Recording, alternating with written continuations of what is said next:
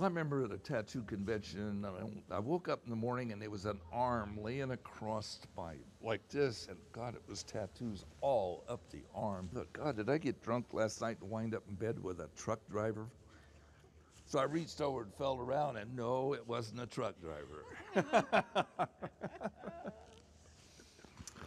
scared yourself. Yeah, so there, women are getting more tattoos and more tattoos. My tattoos are empowering.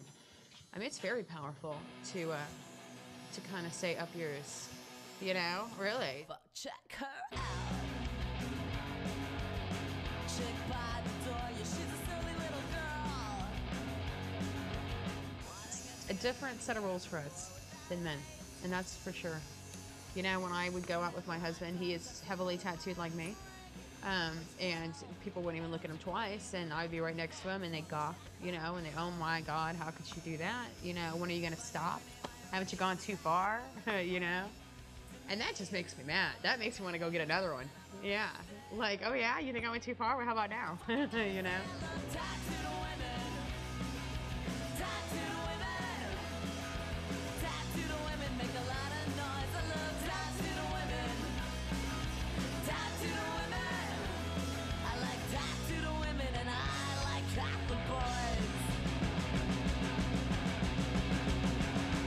Check him out. And I'm so supportive of other heavily tattooed females. I love it. I love to see women get them on their necks. When women get these beautiful tattoos, and they're bold, and they're in your face, it's just like, yeah. My chest piece, my chest piece is crazy. I have like a weird, somewhat infatuation with death. Not in like a creepy way, just rebirth, you know what I mean? And then this right here is supposed to be me without skin, you know. Well, that's me as a zombie and eating a bowl of brains. And I always said I wanted like a knowledge tattoo. I have a knowledge tattoo. It's the Sarasvati goddess of book knowledge, along with a portrait of my retired college professor father and my graduate school picture of me reading stacks of books. At the time I had decided that I was going to go to graduate school and become a professor and all this. And I thought, you know, it's like evolution through knowledge and books, and birds are free, and I don't know, it's just this, this kind of idea that I had. Some were just like, oh, I want like the traditional stuff. It's just, you know, daggers and snakes, and it looked cool. And then I've got like a dagger back here that's for my mom, and I just recently got her name in here, Susan. And then this dagger right here is for my dad. He's a golfer, so it's like stabbing a golf ball. Oh, and they say pure evil. Yeah.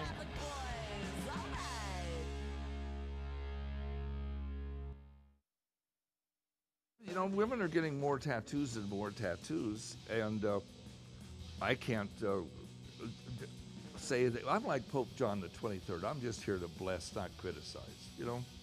And that was his posture. Because I can say that as an atheist. You know, like when I'm out with my grandmother, she's 84, and when we go grocery shopping, you know, she just doesn't understand why everyone's staring. My grandfather told me he'd kill me. That's the Romanian side. Oh, you see little kids all the time like, Mommy, look at that girl over there. She's got this, she's got that. I walk by, I feel eyes are just glaring at me. You know, you get the dirty looks, like, why would you do that? And she kind of sticks up for me, though. She's like, you're just a person. Does that hurt? You know, why'd you do that for? You're such a pretty girl. Why you got all that metal in your face? That's what you deal with on a day-to-day. So to have somebody appreciate it on different levels and all, that's cool. Yeah, that's nice. Oh my God, what does that mean? I'm like, dude, I'm covered. Where do you want me to start? You know, like, I mean, I'm going to work. I don't have time right now, you know?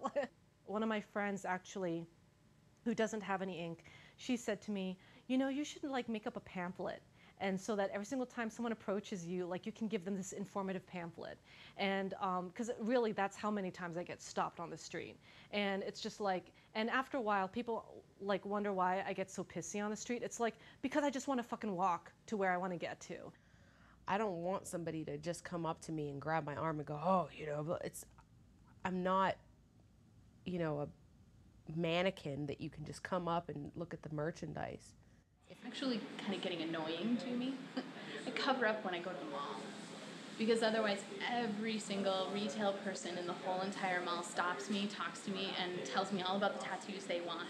And I don't get my grocery shopping done, and I can't, get in and out of the mall to pick up what I want, and which is good, but it's also like the general public doesn't quite know tattoo etiquette yet, and that's okay.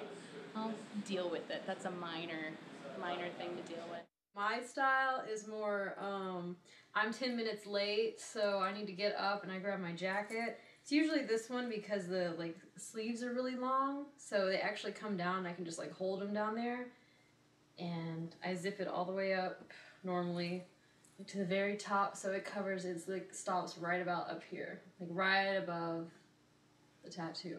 Yeah, this is the only sweater that'll really do it though, because they come down, which is funny because I don't wear Abercrombie and Fitch usually on a normal basis, It's a sweater I got from my aunt years ago. I just have always had in my closet. It's cute, I just, normally don't wear it.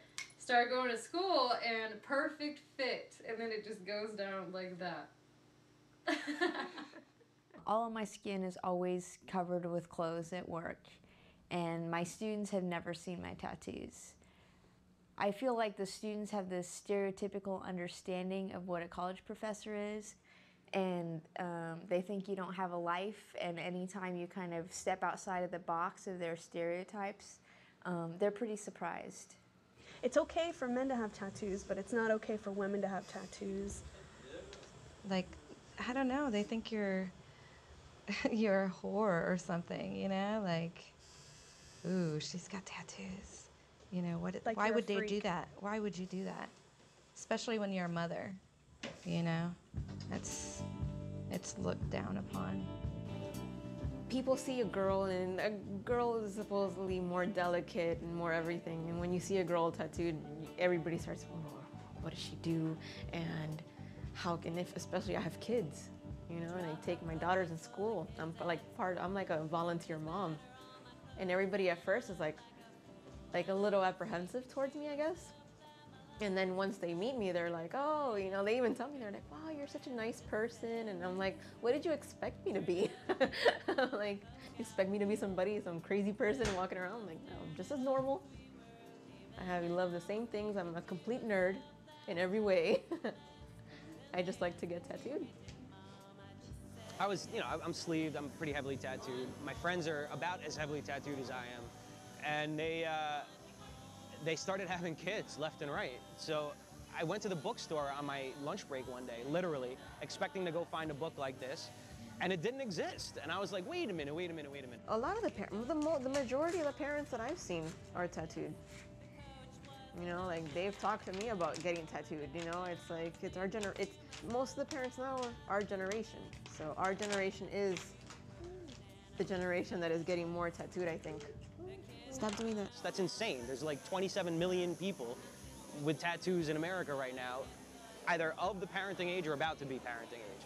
So it just made a blind, crazy sense to go ahead and do it myself. I really like the tattoo. Me too. The favorite one is this one because it's really nice. And the favorite one is this one. Of course you would. Because the bones. The bones? Because Yeah. he likes bones. And skulls and stuff. I like this one too. Which one's that one? Red Hot. I'm gonna be Red Hot for Halloween. Indian princess. And I like mine. Well, one of my friends, James, thinks that they are rock stars. I told them they're not. They just have tattoos. If you could wash off Mom's tattoos, would you wash them off or would you leave them there? Leave them there. Yeah. What about you, Lily? Leave them there. This one.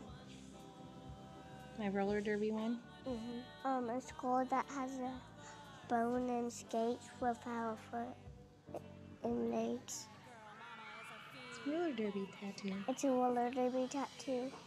It's like you skate around and you practice it every day. And some of the people go to the hospital. Last time we had it, a girl got hurt, so she went to the hospital, and then we won, they lost. Then my mom's skirt ripped off. And their whole team ripped off their skirt. And you can see lots of tattoos, huh? One of the reasons I wanted to make this documentary film was to show how families react to their children having tattoos. And so I was wondering how you feel about me having so many tattoos. Well, I don't really like it, but you're my daughter and I love you no matter what. And when we were in Spokane this last time, Dad hasn't seen how many tattoos I have. And so he mentioned tattooing to you, and what did he say? Well, he said that he knew that you were seeing these couple of tattoo girls, and he didn't like that, and he was grateful that you don't have any because he didn't know that you have any, and so if he found out, he probably would have a heart attack. And Yeah. one of the tattoos I have is of him, so. Yeah, it doesn't matter. I don't think he may not even like that. They had tattoos in Colombia. In my country, the tattoos does not look good, you know, only for few people. Like the lower class. Exactly. You know, they look like, oh, what happened? She's crazy. After my daughter put the tattoos, real, I don't see only the face. When I look in Francesca, I look in the face, the eyes, but I don't look the body. Because I scared. Because for me, it's like Satanismo. Satanism, in other words. Yeah, like the Bible, you know, I very religion. And I don't know why you doing this in your body. You have beautiful body, Fran. You have your face, you everything. You so beautiful. For me, you like doll. Era my doll. And why don't one day my doll disappear? Yeah, but I'm still here. Yeah, you're here, but I don't feel. I don't think you. I don't feel the same I had before. I feel like something is in the middle, you know. I feel like what happened? What I doing with my daughter? Sometimes I make questions, and sometimes I upset, very upset.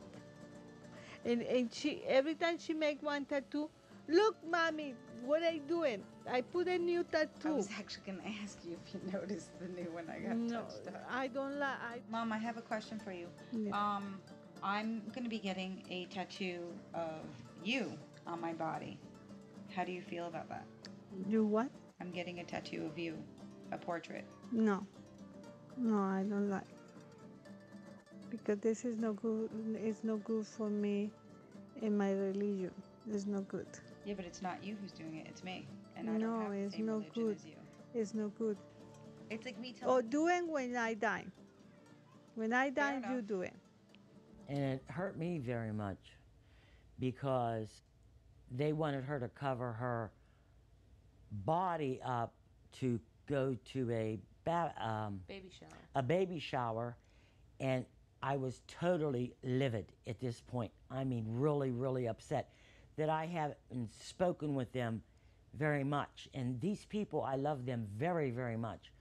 But it hurt me so bad that they would make my daughter wear a long sleeve clothes and make her not be who she is, like they were embarrassed of her, but yet love her. Because I'm still upset. Because she's so beautiful. And they still don't understand. And they still don't understand. So I can't understand why some people judge people Based on appearance. based on appearance. Exactly right. My purpose in life is to cause others to reevaluate their own. I don't know, it sounds kind of stuck up or something, but you know what I'm saying? They look at me and they go, man, she's like really freaky, but you know, she's really nice. Wow. Perhaps I should reevaluate how I perceive other people that look like her. You know? And if that happens, then that's cool.